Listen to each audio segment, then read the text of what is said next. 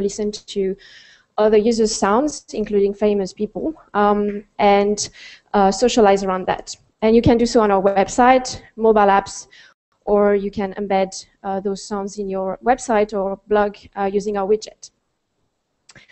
My background is an academic background in music information retrieval, so that field that is between signal processing, machine learning, and musicology. I done my PhD in that field, and at SoundCloud, I am in charge of designing, prototyping, and implementing machine learning algorithms for music discovery. So as such, this talk is more going to be a machine learning, big data talk with optimization, so that everything that we do could be done real time, and is most of the time done real time, but some of those things are actually done offline. All right, so discoverability. What do we mean by that? So we have what we call the explore section that looks a bit like that. And on that section, the concept is that you can discover new music and non-music audio content to listen if you don't quite know what you want to listen to. And we're surfacing the content that is trending on the site, so things that other listeners have been enjoying and listening to. So you can see that as a non-personalized recommendation, but you can still tune it by choosing your categories, so genres for music, or categories such as storytelling or comedy for non-music audio content. And that page or section is updated several times per day, so that you can always get fresh and new interesting content for you. But even before just going into discovering new content, one of our first goal is actually to make sure that you find what you're looking for on the site, especially when you use the search engine. So for those of you that used to use SoundCloud a few months ago, that's what SoundCloud looked like before December 2012. And as you can see, it was also the old search engine. And if you were putting something in there, you were not always finding what you were looking for. For instance, rope, I don't know for you, but when I put rope in a search engine on a music site, I kind of hope that I will get the Foo Fighters song. And you can see here that on the first page, you don't get the Foo Fighters song. You would actually have to go through several pages to actually get something. But all of those results actually contain rope somewhere, either the username or the song name and so on, but it's not the famous song by the Foo Fighters. So yes, some would argue that there is some discovery aspect of not looking what you're searching for and not finding what you're searching for by discovering new things, but yeah, that's not exactly the objective here. So we discovered that we wanted to boost the popular content on top, a bit like that. So this is the new search engine, a new interface. And in there, when you search for rope, you actually get the Foo Fighters song on top, and also other results that are relevant. And this is typically what we call a re-ranking problem. And the most famous re-ranking algorithm is the PageRank. It was invented by Larry Page, and it's used or has been used by Google. They've been changing it and actually optimizing it and implementing new versions of it all the time. So a quick hands up, who is familiar with the PageRank? Okay, and who knows its principle and equations inside out? Right, okay, so I think we can still go into some details about that so that you understand how the DiscoRank differs from the PageRank. Right, so the concept of the PageRank is that you see the web as a graph, and the nodes are the web pages, and the edges are the hyperlinks linking those web pages. So the rank of a node, or the PageRank of a node, depends on the link structure of the graph. So you have a random surfer that is surfing the web, randomly surfing the web. And that surfer would start on a page, so it would type a page in the browser, and that page, for instance, could be A here, and would execute a random walk over the hyperlinks. And at every page, this surfer has equal probability of going through any of the other pages that are hyperlinked from that page. So in that case, 3 pages are hyperlinked from A. Each one of them has 1/3 of the probabilities of being the next one the surfer is going to choose. And intuitively, as the surfer proceeds in his random walk, some nodes are visited more often than others. For instance, in that graph, very small one, you can imagine that C is going to be visited quite a lot. And the principle behind the PageRank is that those frequently visited pages are more important, so they should rank higher. All right, so let's look at the math quickly. So every graph can be represented as an adjacency matrix, A here, that represents that graph exactly. So you have A, B, C, D, E, your nodes on the columns and rows. And so as you can see on the first row, A is linked to B, C, D, and E, and then it's B and so on. So yeah, if there is a link, it's 1. If there is no link, it's 0. And then you can transform that adjacency matrix into a transition probability matrix, M, which is just a row normalization of A. So meaning that on every row, you know actually the probability of going from that node to another one. So on the first line, you would see that you have 25% chances of going to B, C, D, and E from A. So that's exactly what we wanted to represent. And then what you're looking at is the probability distribution of the surface position, R, which is a vector. So a vector of all the nodes again. And so the sum of those probabilities on that vector should be 1, and that gives you the importance or how probable the surfer is going to be in that node at every moment. Yeah, so quickly looking at this. So you could start from any position. Here we decided to start in position A, but you could also decide that it's equally probable to start in any position. That doesn't matter at all for the PageRank. So this is your initial vector. And intuitively, if you multiply R by, or R0 by M, you will know what is the probability for that surfer to be in every node at the next step, just one step ahead. So here you are. R1 is going to be that one, and you have equal probabilities of being in B, C, D, or E. And if you go on like that, you're going to see evolving the probabilities of your surfer, and so on. Right, but here you can see that there is a problem, because ultimately in that graph, the surfer gets stuck in E. Because E is what we call a dangling node. There is no outgoing link from E. And also you can notice that the probability distribution doesn't sum up to 1 anymore, which is not good. So also you could imagine that this is not a very realistic situation, not just because the graph is very small, but also because in practice, nobody gets stuck on a web page. Like if you end up on a web page with no hyperlink, you would be like, oh, I'm going to type another one, or you don't even notice. You just like continue browsing the web. So so that's not realistic. And also, what you want to know is how often, in average, each page is visited. So this doesn't give you quite your answer. So then there is this additional operation that you can use in the PageRank that is solving exactly that problem. It's the teleportation. So that random surfer can suddenly go from one node to a node that is not linked to it. And what that means is that you have equal probability from a dangling node to go to any other node, including itself. So 1 over n in that case, whereas n being the number of nodes. So this is how you use a teleportation operation for a dangling node, but you actually, so in terms of the matrix that we have, the transition probability matrix, it means that for a dangling node that has a row of zeros here, you would actually replace all the zeros by 1 over n, so 1 over 5 in our case. So that's your new matrix.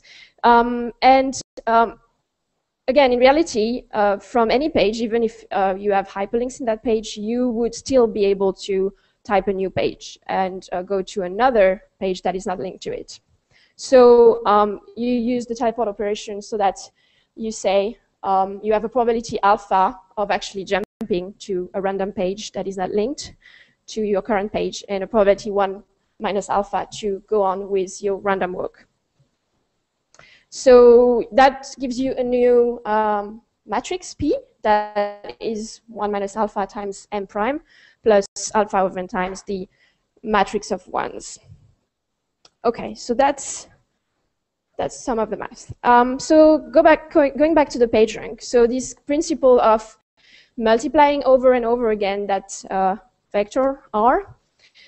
In that case, with the teleport operation, the vector is going to converge to a steady state. That will be your PageRank vector. So at some point, it will just not change anymore, and you will have the probability of being in every node at every moment. Yeah, so that's the principle. So just quickly about the equations again. So if P was the first equation, then your ranking vector is going to be the one in the bottom. And it's a simplification. So we were having that one before, and it's easy to read. Or, I mean, actually, it's that one where you simplify here so that it's actually easier to compute. But that last row actually is still using M without the dangling node included, and this is covering the dangling nodes. And basically, this simplification means that you can use your sparse matrix M that still contains only the nodes that are connected, and it's usually very sparse. And this is just an operation that is the same for every single node in your graph. So it's just an addition of that number that you compute just once.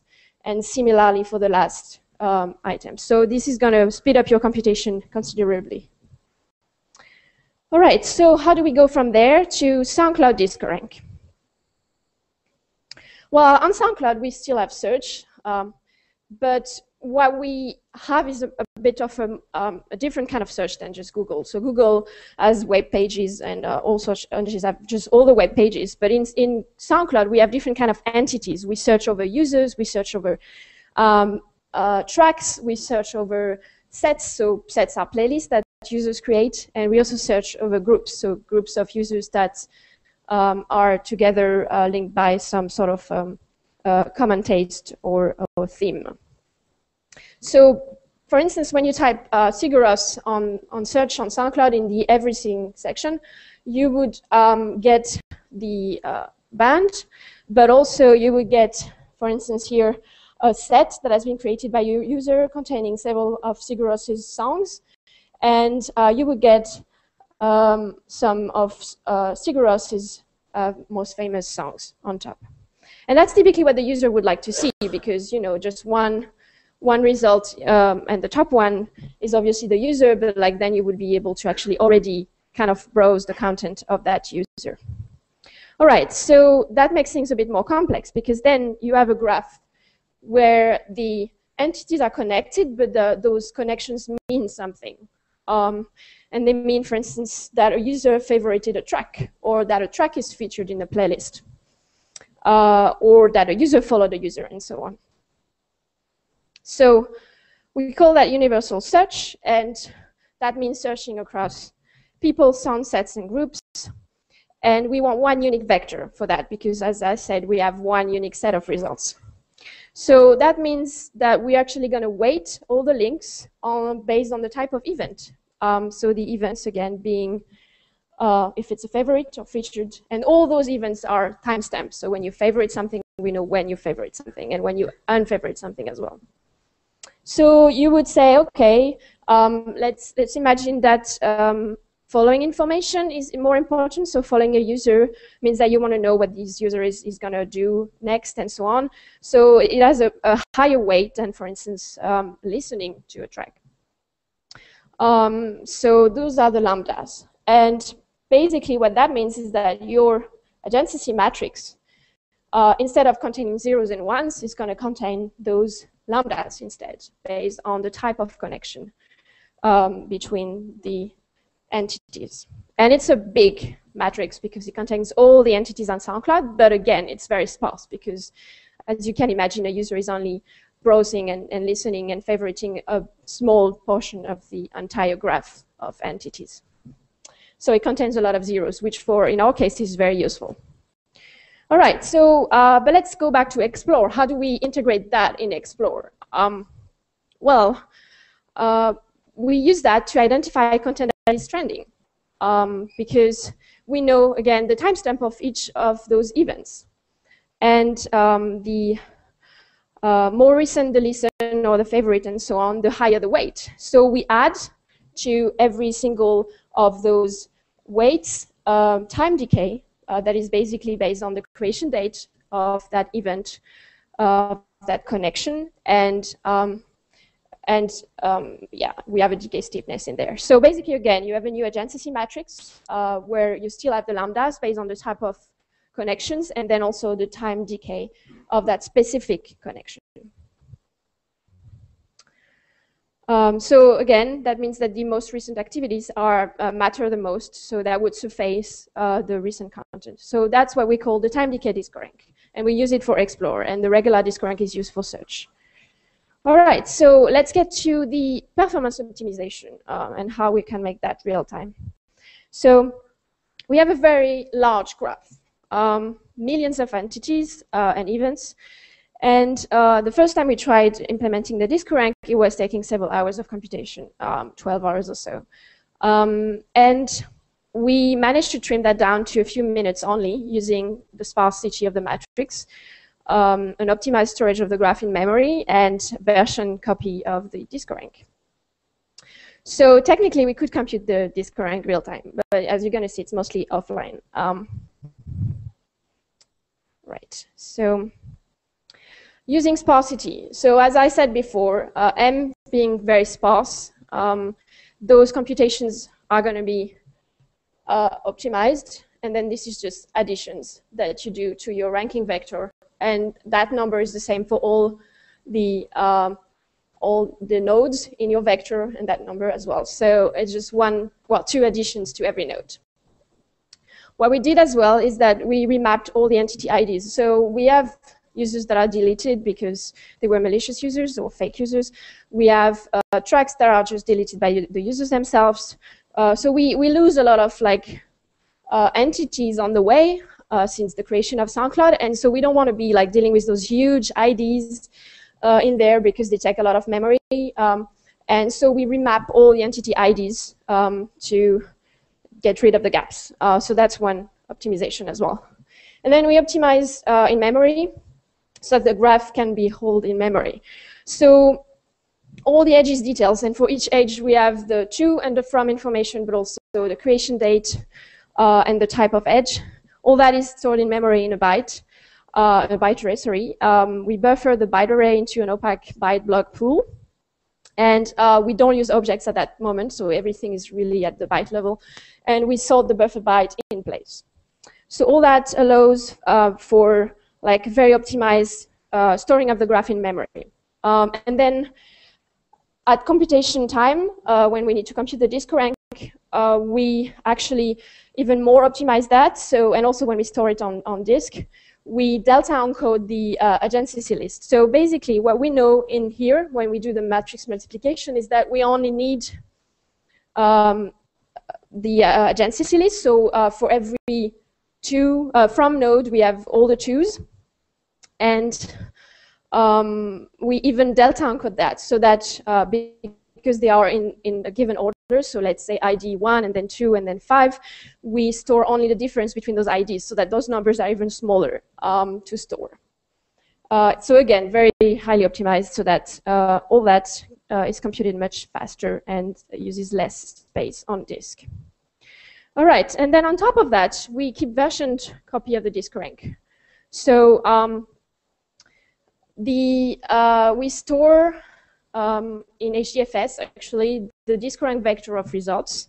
So like I said, and actually we store several of them over a week or so. And we store the last version of the DiscoRank graph on disk. And we rebuild the entire Disco graph from scratch once a week, but otherwise, in between, we actually only create smaller graph segments that represent the difference between the last DiscoRank graph, full DiscoRank graph, and the current time. So basically getting all the new edges and nodes in that segment.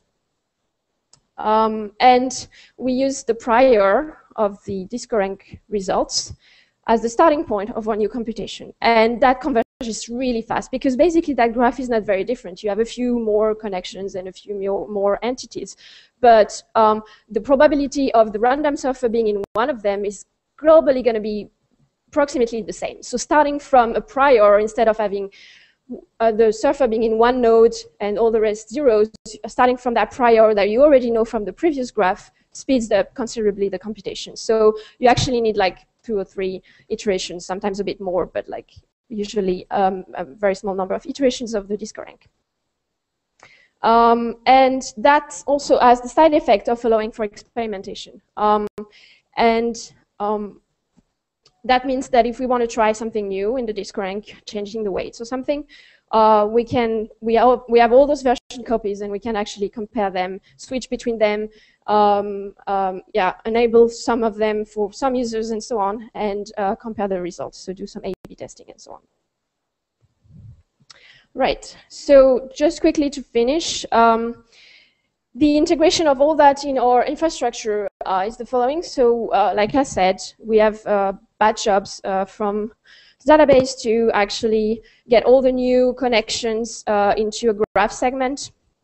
We put all that in the discovery ranking jobs, so the computation of the DiscoRank, and store the results and the discograph in HDFS. And then what we do is, because we use Elasticsearch, we reload all those results in Elasticsearch, combining the DiscoRank with the Lucene score of the documents, so that we have all that ready for the search, but also for the Explore dispatchers. Yeah, that's basically it. So just I would like to mention that we're hiring, so if you want to talk about jobs at SoundCloud, you can also talk to me about that. But otherwise, I'll be happy to answer any questions after the other talks for lunch, for instance. So thank you.